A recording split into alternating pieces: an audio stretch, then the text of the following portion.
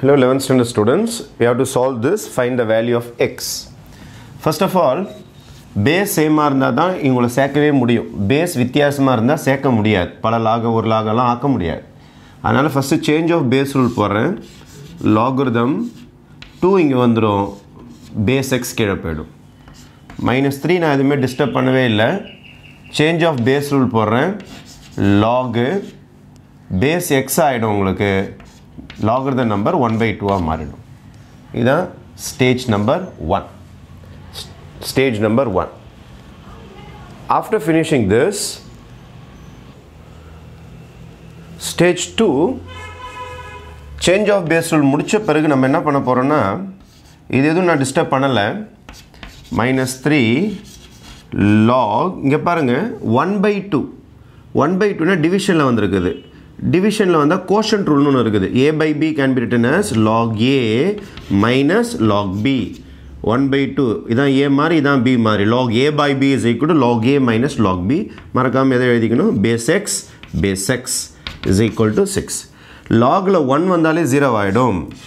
logல 1 வந்தாலே இது 0 ஆயிடும். இந்த பார்ட்டி 0 ஆயிடும். 3 by minus log 2 to the base x. minus என்ன ஆயிடும் உங்களுக்கு, plus ஆயிடும். இப்போ 1 by log 2 to the base x plus 3 log 2 to the base x is equal to 6. common இதில் என்ன எடுத்துடலாம் நீங்கள், 1 by log 2 to the base x எடுத்துடலாம். மேலே என்ன வந்துடும் உங்களுக்கு, 1 plus 3 is equal to 6. அப்போ 1 by log 2 to the base x into 4 is equal to 6. cross multiply பண்ணிடலாமா, cross multiply பண்ணிடலாம். அல்லது change of base rule போட்டு இதை கூட டிவிஷனில் கொண்டு போயிடலாம். எதுனாலும் செய்யலாம் நீங்கள். இதை அப்படியே திருப்புறேன் நான். log x to the base 2 இதை டிவைடில் கொண்டு போயிடுறேன். 6/4. next log x to the base 2 is equal to, இதை கேன்சல் பண்ணிங்கன்னா என்ன வந்துடும், 3/2. நம்மளுக்கு x தானே வேணும், நம்மளுக்கு x வேணும். x தான் எக்ஸ்போனென்ஷியல் ஃபார்மில் மாற்ற போகிறேன். எக்ஸ்போனென்ஷியல் ஃபார்மில் மாற்றினா 2 அந்த பக்கம் போய்டும் உங்களுக்கு. 2 அந்த பக்கம் ரைஸ் ஆகிடும். I am changing this to exponential form. அப்போ லாக் கட் பண்ணுறேன். கேன்சல் பண்ணக்கூடாது, கட் ஆகுது. கட் ஆச்சுன்னா எக்ஸ்போனென்ஷியலில் போய்டும்.